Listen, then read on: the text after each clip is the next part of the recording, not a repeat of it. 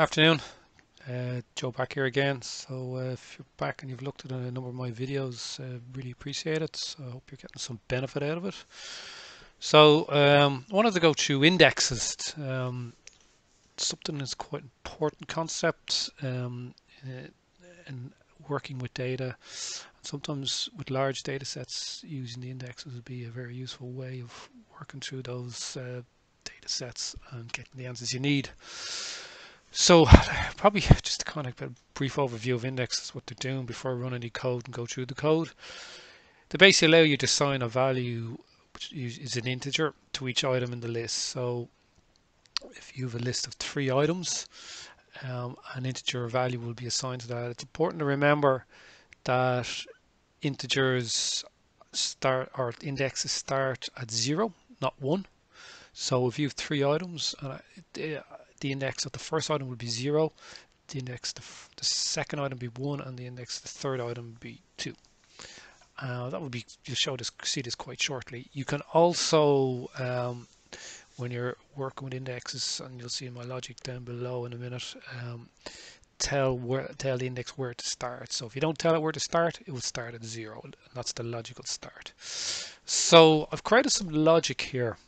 So what I'm going to do with this, building on some of my previous videos, is create a list. I'm going to create a list here. Pretty straightforward, done that before. What we want to do is find the indexed list. So what basically this is going to do, this code here, is it's basically going to, I is going to be the index of the list, and X is going to be the value in the list L. So this list here. So I is going to be the index, okay, and X is going to be these values here. This enumerate piece of function here, what it does is it loops, it goes basically to the list L, and enumerates basically means it loops through each value till it gets to the end. It's very handy to use, and I recommend getting to learn it more. It's used quite extensively in Python, and it's probably a bit quicker and a bit more efficient than using for and if statements in Python, which are a bit more trickier, which doesn't mean they can't be used, but enumerate when you have large lists, it's a quicker and more efficient way. So essentially then what this does is, this statement obviously prints, and what it will do is for each value of I, which is the index value, it will print the X here. Okay. Now tuples and indexes, as you know, are quite similar. Obviously the differences are tuples can't be changed or amended, whereas lists can. So in actual fact they're quite similar in when you want to find the indexes of both. So it's the same logic. All you do is obviously change the reference above here was L for this list, and obviously going to use M here for the tuple. Just going to assign it the values here. So as you move on, what you want to do is, as I described, L0 is the 0 is going to be this value A here, because it's the first value appearing in the index, so it's assigned a index value 0.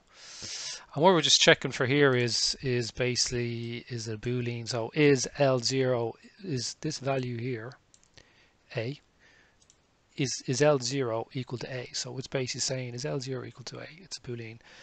And if it is, it says this is true in list. If it's not, it's false. Again, it's the same concept with the tuples, exactly the same, using the index value from the tuple, and just checking to see is the value A, and put true or false. Last thing we're going to do is look and just compare the index values of the list to the index value of the tuple, and to see do they match. Again, if they match, give back a printout match, otherwise we print no match. So what I'll do now is run the code and just give you a quick overview of the output. So start off, again, straightforward, ABC, print ABC, very straightforward. So this is what I was explaining to you before we ran the code. Index of list L. It started out at 0. Okay, we've actually assigned it a value 0, but if we want to start it out of value, index value 1, there you go. So it's now 1, and everything else above is 1, 2, 3. So you can change the index values if you want to suit your needs for the code you're in. Normally it would, if you didn't put start into 0 equal to 0 in, it would just default to 0 anyway. But it's a handy piece of to put in the logic just so you know you definitely have it starting at 0, but you can't change it to 1. I could change that to 10, and then it goes to 10, 11, 12, goes up by 1. Okay. So we've basically created the index for the list. So we know A is 0 as described, B is 1, and C is 2. And it's the same in the tuple. A is an index value of 0, an index value of 1, index value of 2. Now where is this kind of help out? So we know and the first value in the list L for has an index value of 0. So this basically what our helps is if we want to do a search through that list. We don't want to basically keep kind of going through each value. So we just want to basically say L0. We want to see is that equal to A. And basically in this scenario, it's basically looking at the L0 and then it comes across as that's A. So it's given it's true in the list.